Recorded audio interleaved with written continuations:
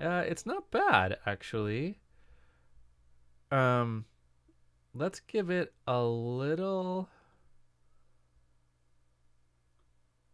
more variation ability here.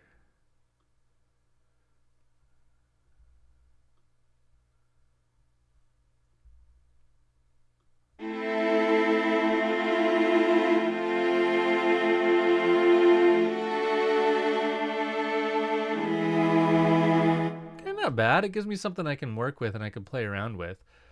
Let's try taking all of these and making them smaller and just tell it add another chord in between. Let's see what happens. All right.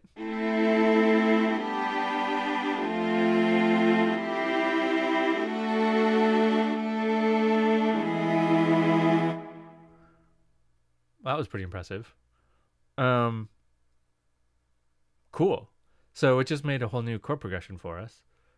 That's wild.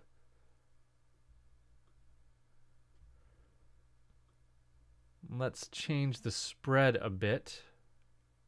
Let's see what happens now.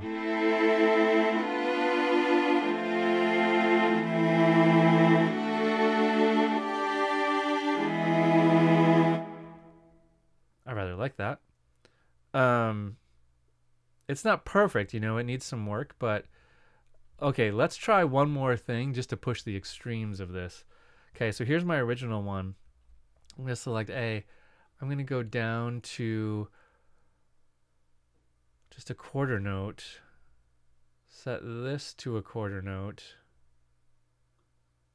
Tell it to fill that up.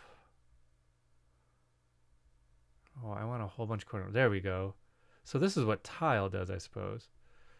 Okay, so now I've got a whole bunch. I think I want the spread to be smaller so we stay within an octave.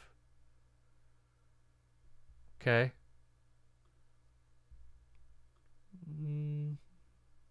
That's okay. All right, so now I gave it one chord per bar, and it's going to make 3 more chords per bar for this whole thing. So let's hear it now.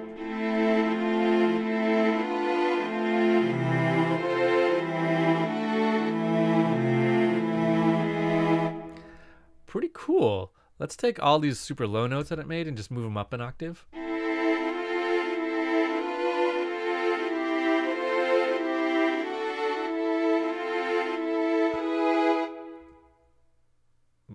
Interesting. I feel conflicted about this because this is so cool that it's people are gonna do this instead of learning how to do music theory, but probably not.